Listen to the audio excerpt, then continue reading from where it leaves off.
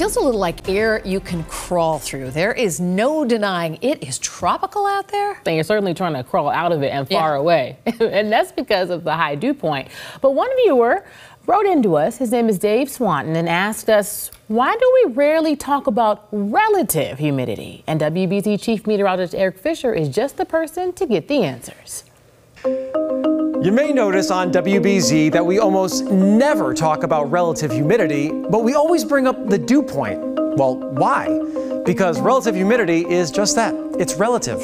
It does a pretty poor job of telling you how it feels outside, which is all most people want to know. For instance, if it's 95 degrees outside with a dew point of 70, the relative humidity is a mere 44%. Okay, that doesn't sound so bad.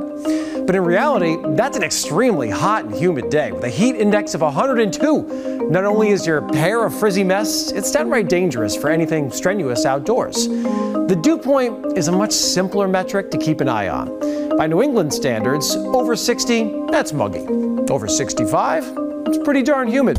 Over 70 is downright tropical. And in our most humid stretches, it can even top out around 80 degrees Fahrenheit. That's air you can wear, more typical of New Orleans than Boston.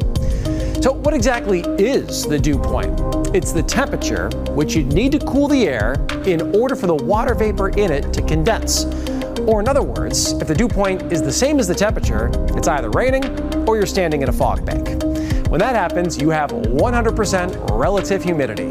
And that's useful for us as forecasters, as it tells us when there's precipitation or clouds to worry about. But again, it doesn't really tell us much about how you feel. After all, we're not sweating it out in humid conditions when it's snowing, right?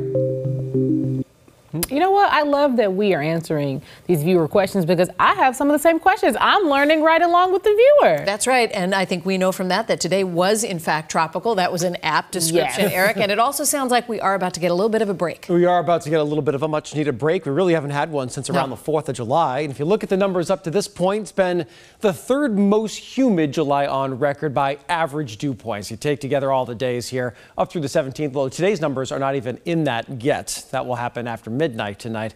And you notice that last year, as well as the year before that, they're all in the top 5 too. Yes, summers are getting more humid over time here in New England.